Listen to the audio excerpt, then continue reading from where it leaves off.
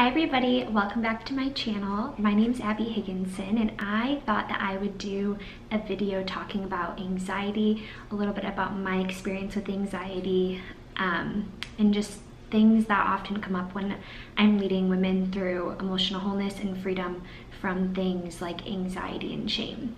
So really quick, I want to touch on the difference of stress and anxiety are not the same thing.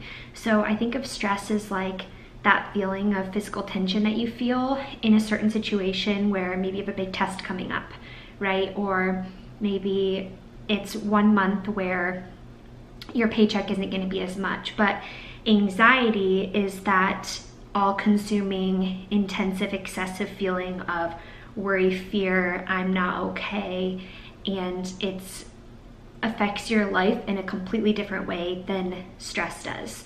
I've struggled with anxiety my whole entire life, and it's kind of this feeling of sometimes I have anxiety and I don't even know where it's coming from or why I have it. I just know that I don't feel okay. I'll do things like bite my nails, or maybe like my heart will be racing, or I just feel this angst that like I can't get rid of, and it's a horrible feeling.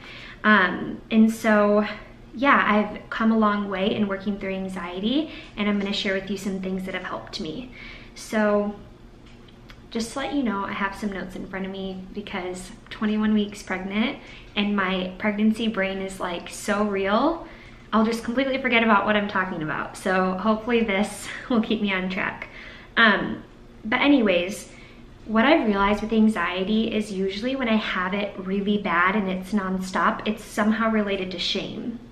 So there you go, just gonna recenter my camera. So when I'm feeling a lot of anxiety, sometimes it's linked to an area in my life where I have shame, where I feel like I'm bad. You know, that feeling of embarrassment, that feeling of you did something wrong, you're bad. And so I've really had to go, the more I've worked through shame, which I'm gonna do another video over shame, the more my anxiety has left. Realizing that you're not bad, you're loved. Just because we mess up as humans doesn't mean that we deserve to be punished, and all of that. So anxiety, not everybody struggles with anxiety, and this was a big eye-opener for me. So if I struggle with anxiety, there's a reason why I do versus somebody else who doesn't. You're not just born that way. We're all born the same, but throughout our life, things happen to us and we create a code book in our mind of, should we have anxiety? When should we have it? Things happen to us individually, and we all create different mindsets and beliefs about things. So I'm gonna give you an example of this. My little puppy is just walking back and forth, don't mind him. So money, finances has been like a huge thing that I've struggled with.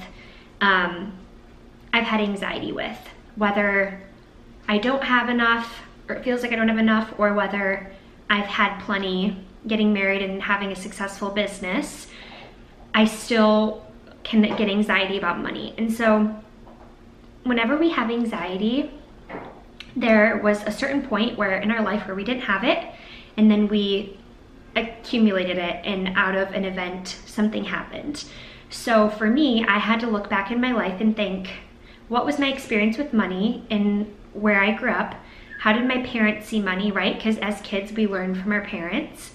And how did I make my mindsets about money? So for me growing up, we always had enough, but like one of my parents did have a lot of anxiety about money all the time, and the other one was pretty chill.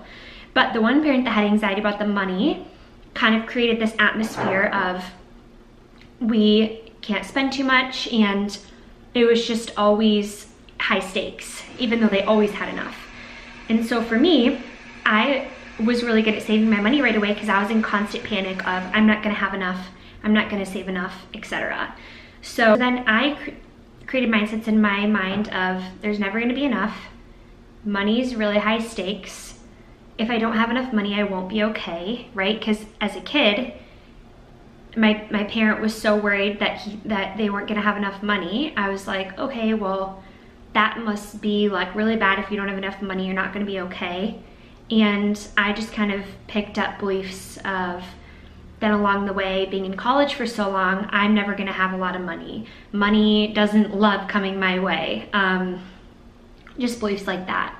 So then I had to go back into those moments where I made beliefs about money and break that. So that looks like the same thing that I do with emotional triggers, going back, and especially if something happens when you're a kid, you have to go back and give the kid in you love and compassion, tell them it's gonna be okay. And so then we can break the mindsets and assumptions that we have about money or whatever it is and move on. I developed anxiety with everything, whether it was a test for school or college. My back is killing me. Whether it was a test, whether something would break on my car, in friendships, if there was like a problem, I would get tons of anxiety, and then that's when shame would come in of, I'm wrong, they probably don't want to be my friend anymore, just a lot of like really high stakes things. I had anxiety about, like, I can't dream, I can't do anything that sounds fun, I can only do this job because so at the time I was going to school to be a teacher, so at the time I was like, well, I can only be a teacher because that's the only thing that's practical. So anxiety and shame really held me down for the first like probably 24 years of my life, thinking I can't really do anything that I want to do because I'm not equipped. And there was just always a lack. There was always this poverty mindset, and with poverty mindset, I feel like anxiety is so easy to come in the door because you never feel like you're gonna have enough, you never feel like you're gonna be okay, and so it's this constant anxiety. One of the biggest things that I learned from my life consultant that was life-changing is I was telling her that my husband and I were having issues regarding money and regarding how we should spend money and pay off debt. And I was just telling her I don't feel like him paying off debt is a priority, and it felt like at the time, even though this wasn't the whole story, that he just wanted to go into more debt. And she was like, here's the thing, even if he wants to rack up 100 grand on your credit cards or go into debt that much, which he would never do, but she's just saying, you can still be okay. And I was just kind of in shock, and I'm like, no, how can you think that I can still be okay? But it's the reality. It's the kid in me that's freaking out, the one who's made all these mindsets about money. And so I got to go on the journey of realizing this is not as high stakes as I think it is, and I had to learn to be okay when it came to money.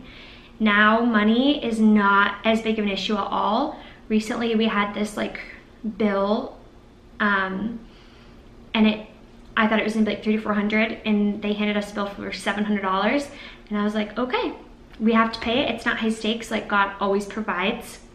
This is it. And I just paid it, and I laughed it off, and I moved on. But I mean, a year ago I would have freaked out, or a few years ago I would have freaked out. So anxiety doesn't have to rule your life.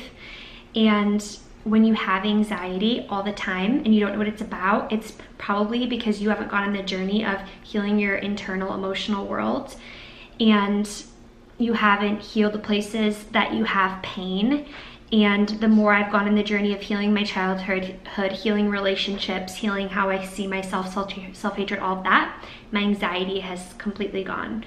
And then when I get it, I have tools and I know how to do it. So I wish that I could share everything that I do in my sessions with my clients, with my girls, but I don't have enough time. So I hope that this gave you an insight on anxiety and maybe why you're struggling with anxiety, and maybe you can on your own go back to moments in your life where you created mindsets about things that is creating the anxiety that you're having. Anyways, I hope that you guys enjoyed this video, and I will talk to you later. Bye.